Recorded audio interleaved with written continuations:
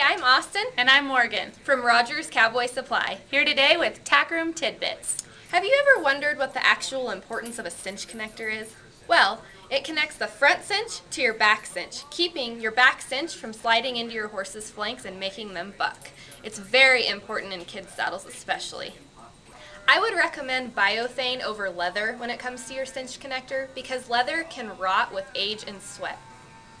Ever had that pair of reins that was just too short? Well, you can use rein chains. They can add up to a foot of length to your reins instantly. Traditionally, rein chains are used to protect a nice set of rawhide reins. They're used to be the breaking point in case the horse was to pull back or step on their reins. Have you ever bought a new pair of horsehair Makati reins and wondered how you're going to hold on to them because they're so prickly? Did you know you can use hair conditioner on the part of the Makati where your hands go?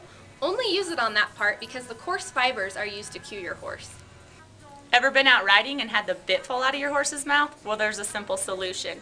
If you use clear nail polish on the threading of your Chicago screw, it'll keep it from backing out. We don't use super glue because it's more permanent. You won't be getting that Chicago screw out anytime soon. If you use a tie down, it's very important that you run it through your breast collar or a tie down keeper because if your horse reaches down to eat or scratch their leg, they can step through it. Some breast collars come with their own tie-down keeper, especially pulling collars. You can either run it through the D-ring on your breast collar or you can use your own tie-down keeper. You simply run it through, just like this, and then right through that, your tie-down connects right to your horse. Ever thought, hey, I'd like to use a rope halter, but that knot seems too confusing? Well, it's really not any more confusing than a nylon halter. And rope halters are great training aids and great for horses that set back. Tying the correct knot is very important. If it's tied wrong and a horse pulls back, the ropes can actually be burned together. So to tie the correct knot, I'm going to use 2 halters as a demonstration. What you'll do is you'll have the long end coming over your horse's ears. You'll come down through the hole.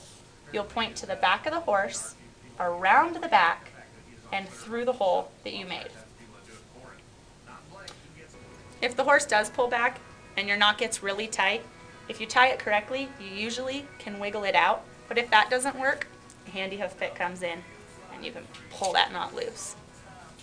If you're worried that tying the knot's a little too confusing, you can always just get a halter hook. It installs right into your regular rope halter, and every time you use it, all you have to do is bring the loop up over the clasp. This is it for Tack Tidbits from Rogers Cowboy Supply, your place for all things Western. Have a suggestion for a video or a question of your own? Write us online at info@rogerscowboysupply.com.